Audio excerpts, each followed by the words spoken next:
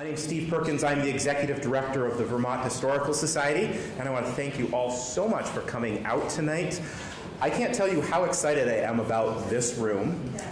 We live with this room all the time, and to see the transformation in here over the course of a few short weeks is really quite amazing. And of course, all of this transformation is spurred along by this lady here. We'll talk more about that in a little bit. As you saw in the press release or on the invitations, it said Lady of the Hills. So we're trying to think, what do we call this little installation here that talks about the three different embodiments of agriculture that we've had on the State House, or have on the State House, and landed on Lady of the Hills, because I was thinking back to that apocryphal statement that Ethan Allen made.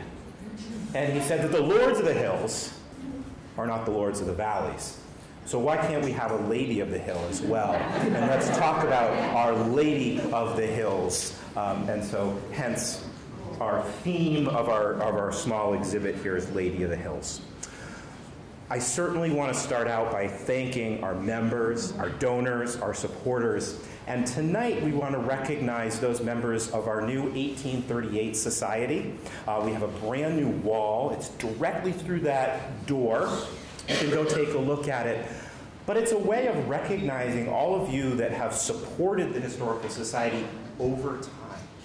So that cumulative gift of being involved, of taking care of us, of giving us your time and your resources for years, some people 50, 60 years, that's what we're recognizing with this society. So please look for your name out on the wall, and for those of us who are your names not on the wall, something to aspire to. To help fund and make this particular exhibit possible, first I want to thank the state of Vermont. A huge resource committed by the state to help bring this room to the level that you see it now. The Pizzagalli Family Foundation has helped with this as well, and the farm families of Cabot Creamery Cooperative. I hope you've tried some great product out here, and their financial support has also been very welcome. And I believe we have a member of the farm families of Cabot, Jenny Nelson, who's going to come say a few words.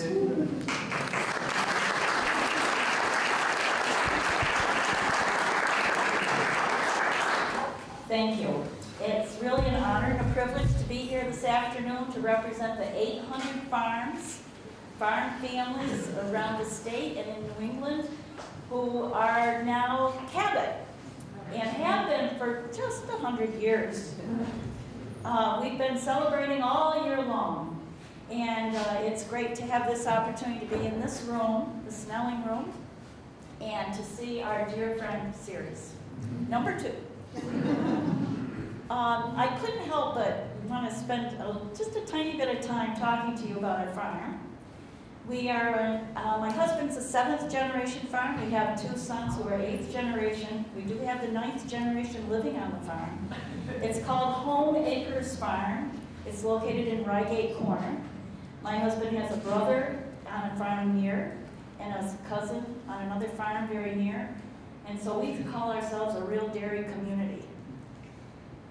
When I got married to my husband, a short 47 years ago, he would go off to these meetings, and he told me I couldn't go until I was initiated and brought into the organization correctly. And it really bugged me.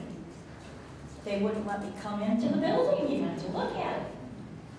It was called Blue Mountain Grange. Well, I soon learned that women are held in really pretty high esteem in the agricultural community through the Grange organization.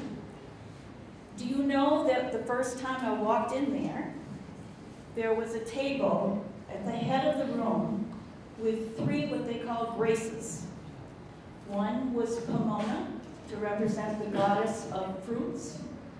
One was Flora, to represent the Roman goddess of flowers. And in the middle was Ceres, the goddess of grain, is what they said. We talk about goddess of all foods. But anyway, I was really kind of glad that I married a farmer. Life's never been dull since. And I always thought, well, I'll just get everybody to drink one more glass of milk every day, and then we'll be all set. Didn't quite work that way. And farmers through the years have found that if they can promote their dairy products, it's to all of our benefits. And we appreciate the fact that you have allowed us the opportunity to sponsor, in part, this celebration today. I will tell you that I was here in Montpelier in the late 60s, and Ceres was up there. Had no clue what that meant. And when I finally found out Ceres was up there, and I was married to a farmer, I can't tell you how much that meant to me, that the state of Vermont cared enough to put the goddess of agriculture at the top of its capital. And I thank you for everything you have done to preserve her, to build her new again, and to keep her coming along with a new generation of farmers. Thank you very much.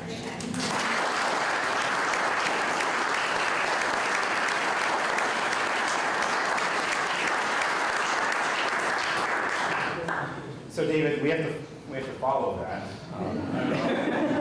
Thank you. So my next step here is easy, in that I want to just thank a number of people who made the installation of this room possible. And I'm going to start on the state of Vermont side, and I'll start with Commissioner Chris Cole. He was here earlier, had to step out for saying, yes, this is a great project, we need to move ahead with this. And absolutely David Sheets, the state curator. Jack Lingo is around here somewhere as well in David's office, both advocating for that this statue needed to come here, and that the work on this room was important to the state of Vermont. Kevin Henderson, who oversees the maintenance of facilities, who worked on getting the resources for this space. Jean Crockett, is Jean still here? Jean and her crew, she's a trainer for a lot of the facilities folks. They did this floor. And I would say lovingly spent a full week on this floor. It was yellow, you could barely see what was in here. They took all the wax off, they polished it all down, they put new protector on it, really made it shine. I know Jean, very proud of this floor. State of Vermont electricians who helped out, Joe Asia, Kevin White, who are still working on getting Ceres fully installed here. And then outside of state government, Sally Fishburne, who I know is here in the back, worked on plaster restoration for us. I believe David Gross helped her with that. And then the crew from Meeting House Restoration, Jonathan Scheckman over here, they're the professionals in charge of Ceres conservation. And so thank you for that. To the Vermont Historical Society, all of this work on the room, the painting, the plaster, the floors, all finished on Monday. So we then had Monday, and we had a board meeting today, so we had Monday until last night to get all of the paintings installed, the banners installed, the labels up, and the artifacts in here. And so thank you very much to Victoria Hughes, Amanda Gustin, and Eileen Corcoran especially for making that happen. Many, many hours and really hurt fingers from watching.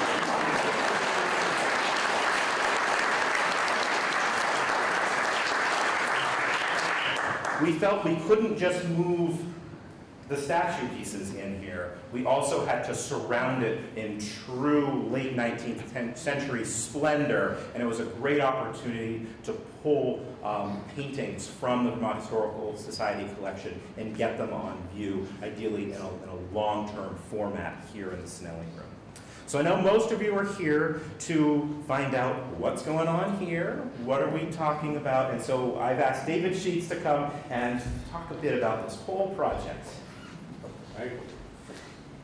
So, last year, 2018, was I've been here, meaning in Montpelier, working with the State House for 40 years.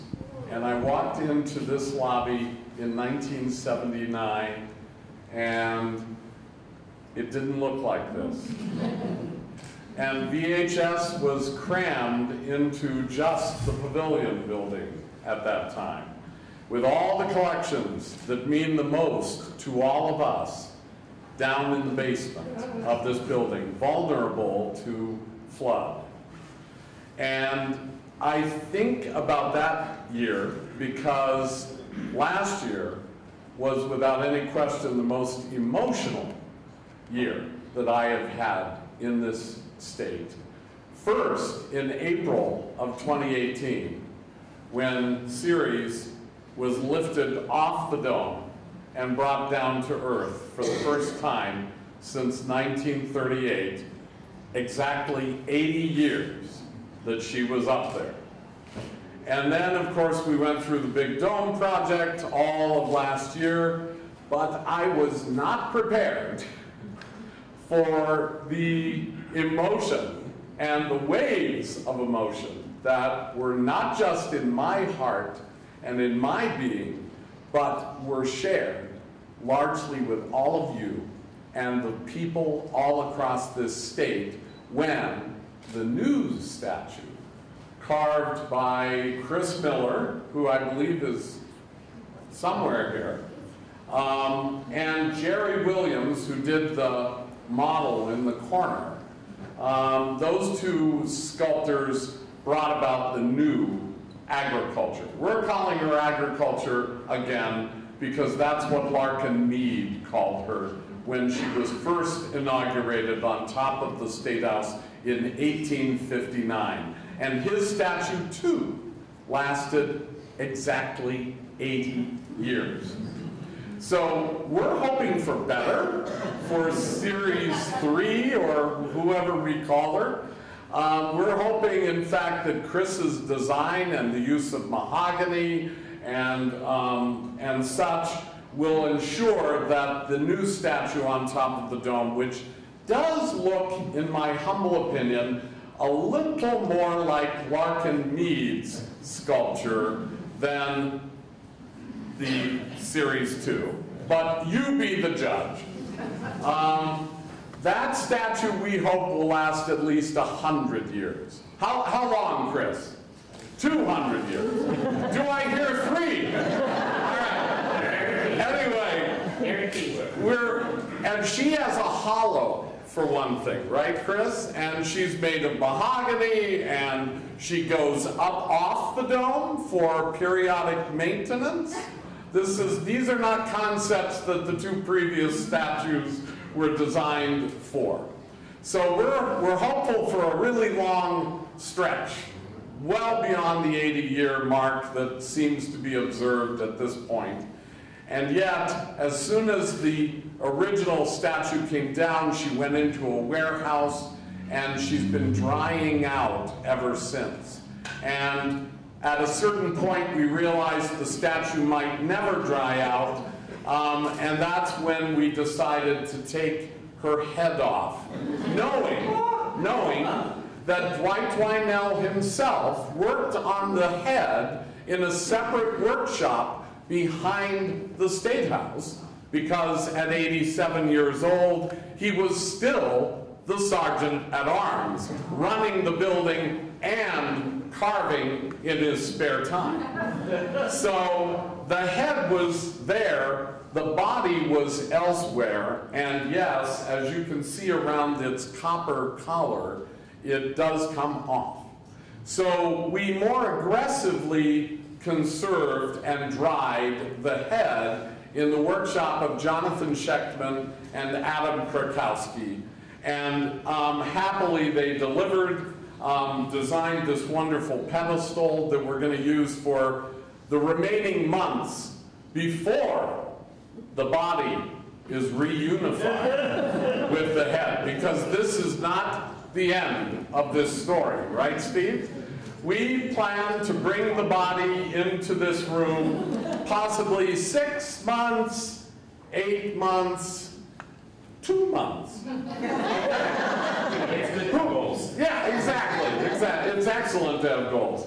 It may be 2 months, who knows? But we're going to make it possible to bring the body in by actually cutting the statue and allowing the upper 2/3 to be observed here. And that will open her up so that we can remove the rot, dry her out a little more aggressively, and then put her on an armature that will hold her in place. We will, in the meantime, keep the significant chunk that comes off the bottom for posterity, and the possibility that modern medical miracles in the future may allow us to put the entire statue right back together again and turn back the clock of time.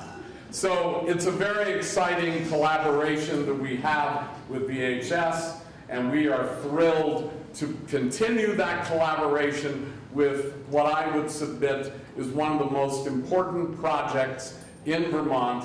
The goddess has brought us all together. She will continue to reign over us forever and ever, and it is a thrill to be a part of appreciating the long history of that reign.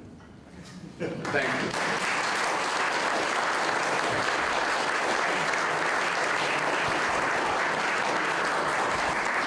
So we promised all of you that the remarks would be brief tonight. I just wanted to give a few of the high points of what you will see in this room and then allow you the time to explore it on your own. The paintings were all selected that have particular stories or significance to the state of Vermont. Many of them are connected to Barre or Montpelier, and a number of them connect directly to what we're displaying here in relation to the State House. There are guides to the paintings in a pocket against the back door over there. There's only 4, so you're going to have to share.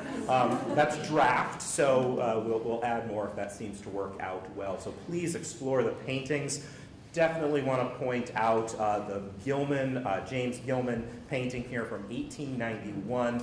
Beautiful view of the Vermont State House, and you can see the red dome on the State House. So originally the dome was red in that construction.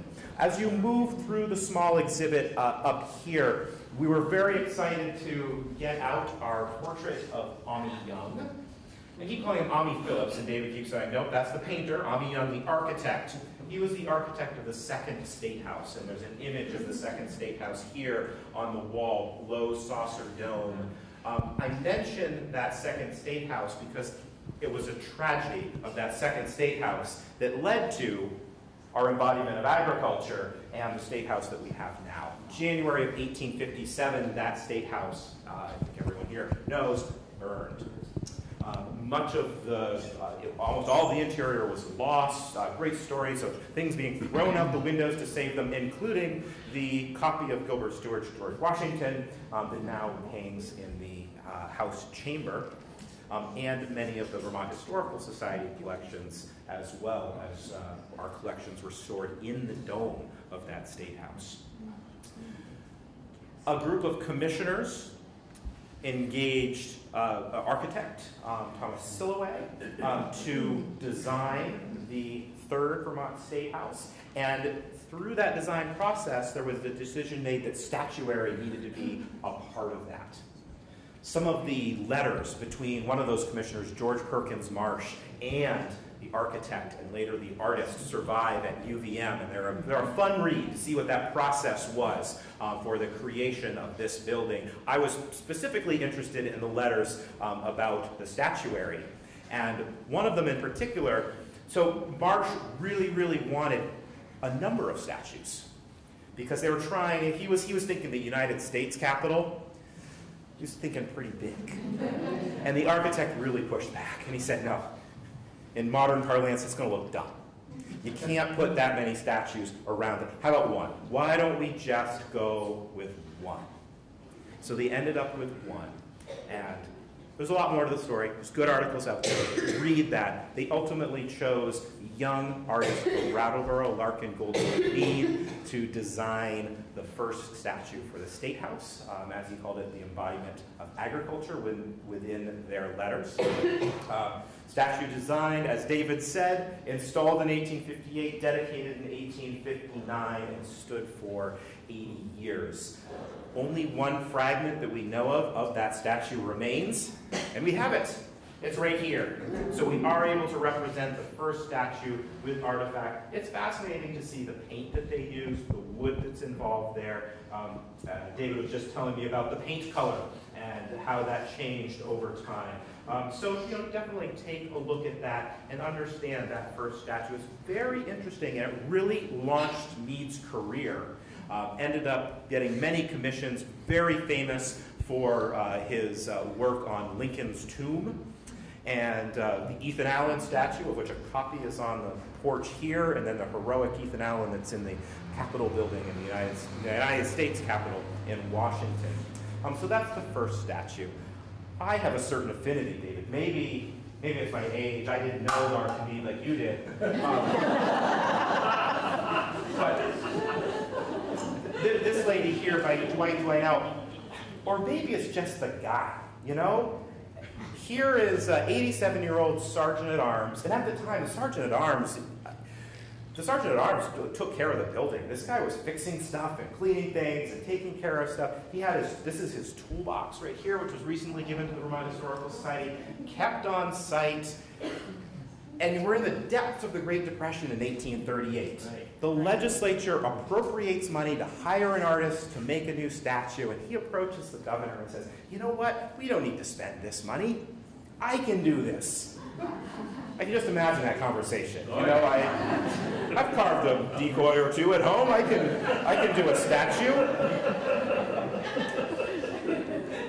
So, 87 years old, and sets up in a workshop behind the State House using these tools, carved the head of the statue. The body was made by two workmen who worked for Dwinell in the State House. And again, I wonder how that conversation went. Well, what kind of wood are we going to use? Well, I don't know. We've got a whole bunch of these big 2x4s. Let's nail them together. It was probably a little more complex, but that's what it's made out of. A whole bunch of dimensional lumber, not quite 2x4s, a little larger, but glued and nailed, and lots of nails, which we found out once we got her open. It wasn't just glue. It looks like an Iron Maiden in there. There's a lot of nails. And I think back to some of the things on my own farm, and we're like taking apart buildings that my grandfather built, and why use one nail if you could use 50?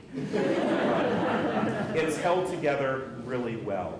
So I think there's that Vermont can-do attitude of, I can make that, I can build that, we can make do with what we have, and we can put it on top of the State House, and it will be beautiful, and people will love it.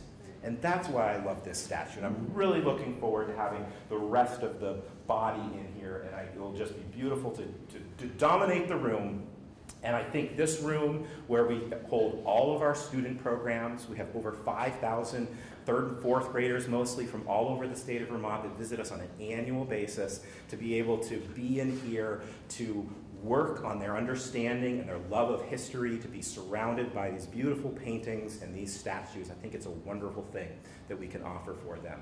So with that... Steve, could you tell them about the crown and the purpose of... With the crown. Crocker wants... I was so well to wrap up there, Crocker. This had a crown on it. The crown, which you can see in the image over here on this label, was a lightning arrestor. We still have the crown. They're all individual lightning rods, numerous rods. Way overkill. Lightning protection. You need as many lightning rods as you nails the whole thing. So we've kept it, but we made the curatorial decision not to include it. We like it better visually. I think Dwinell envisioned it without the crown, and also the crown had an extra foot, so we really wanted to keep her. Perhaps a separate case there you go. for the crown. So there's the crown. But with that, I will wrap it up. Please take a look. We've got some great writing. Look closely at the artifacts. Eat more food. We have lots of it. And enjoy the evening. Thank you.